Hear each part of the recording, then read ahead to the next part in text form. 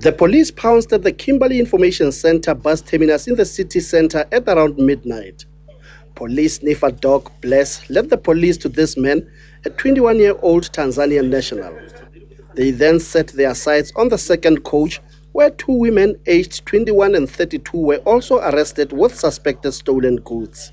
On the one bus, we got R250,000 worth of cocaine, suspected cocaine. We arrested one suspect who was on his way from Johannesburg to Cape Town with his drugs. This drugs was actually stashed within his sandals, and the police actually cut open the sandals and got the drugs within the sandals.